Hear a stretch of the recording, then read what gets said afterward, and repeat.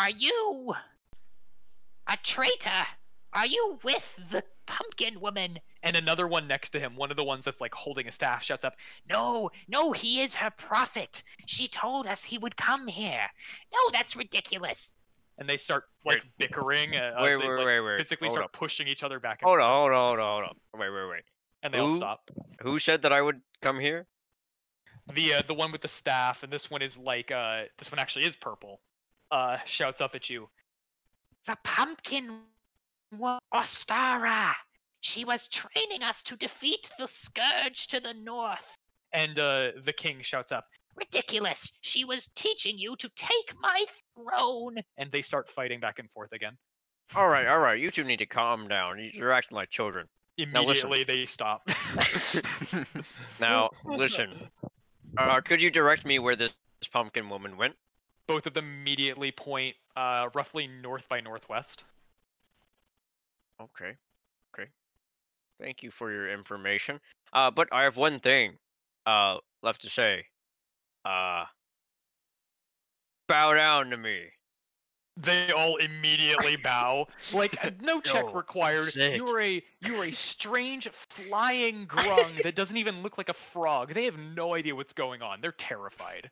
Ask them how long ago she disappeared. Oh, how long ago did she disappear?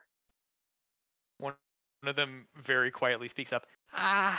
Like a week or two, Your Holiness. Oh, no need to fear. I'm a friendly person. Oh, thank you, Your Holiness. Unless you piss me off. Unless, of course, you try to kill me, and then I'll kill you. But yeah, never your liege. Yeah. And the king stands up. Have you come here to bestow us with blessings or curses? Oh, great Neither. one from beyond the sky, neither? Oh. Yep. Ask them if they eat meat, Hugo. What? Ask them if they eat meat. Oh, what do you guys eat here? Berries, lizards, lizard eggs. Meat? Meat. Okay, that is meat. Tell them blessings. That's fun. You know, we're nice. Tell them blessings. What? Yeah. Blessings. As I hear them start echoing it, I'll just start throwing chunks of dry aged and cured dragon / triceratops meat off of the Hadrosaurus. They start cheering and throwing it around as all hostilities are dropped as they devour the strange meat they've never had before. It's a very new thing in a grung diet. You guys should build a statue of me. I think it'd look nice in your town. Yes, of course. And what is your name, oh great one? Hugo. Hugo.